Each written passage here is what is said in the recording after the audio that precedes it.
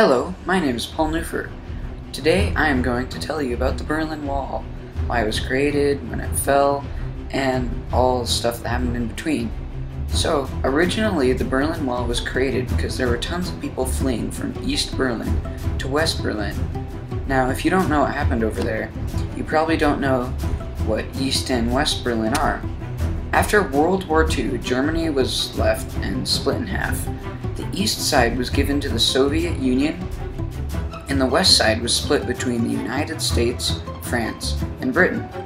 The capital of Germany, which is Berlin and is also over 80 miles within the Soviet side, was also split in half, with the east given to the Soviet Union and the west side given to the US, France, and Britain. The Soviet Union's side was communist.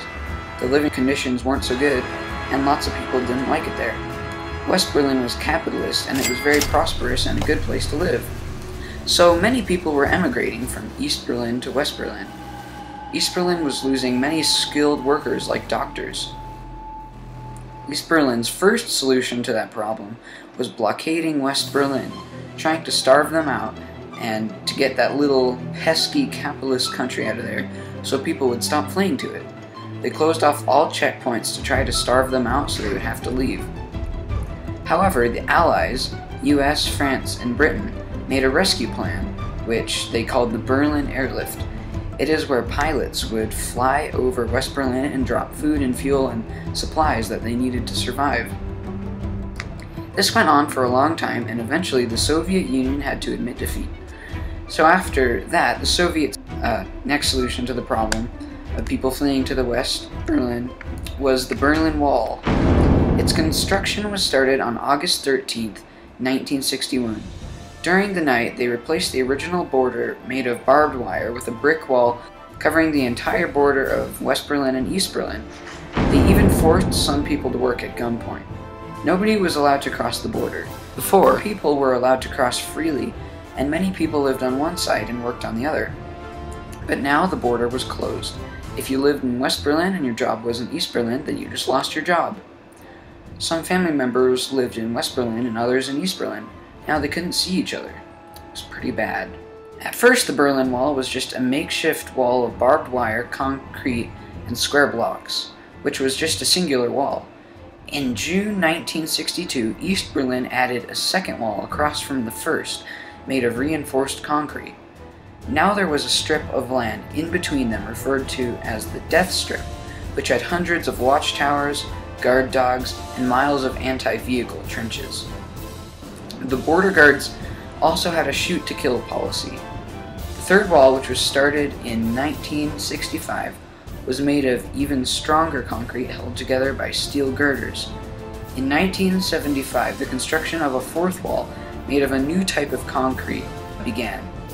It also had pipes on the top, so it was nearly impossible to climb over. It did its job very well, keeping people in. It was 155 kilometers long, which was about 96 miles.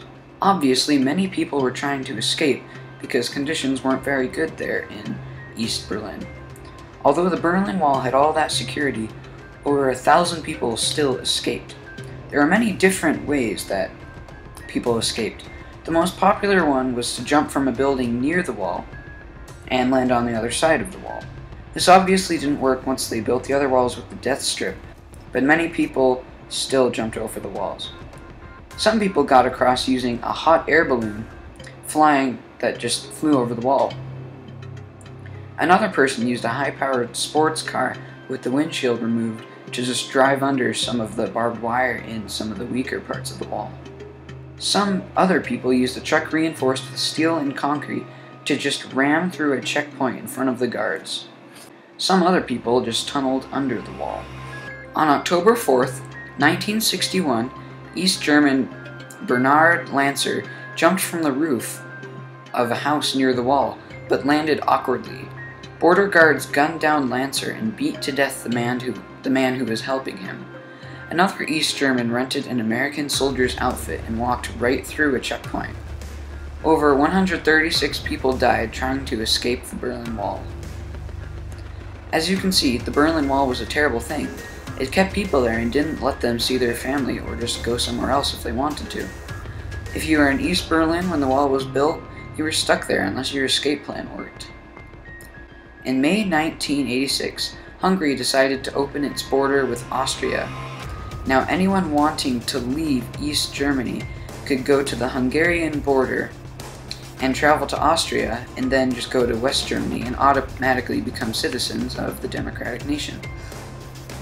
At midnight on October 9th, 1989, 11,000 East Germans fled to the west. At 5:40 the next day, the East Berlin Party Secretary met with the Prime Minister to discuss the upcoming press conference at 6, which was about the amount of people fleeing. The Prime Minister said to announce a new travel law. After the conference, the Party Secretary announced that East Berlin was lifting all travel restrictions. So tons and tons of people lined up on the outside of the wall while they were waiting for it to open. There were chants of, "Open the gates! Open the gates!" There were tens of thousands of people there, and there was tons of cars lined up. The border guards were trying to keep them from leaving before the checkpoints officially opened, but eventually there were so many people that they just had to let them go. People started climbing the wall and chiseling it because they hated it.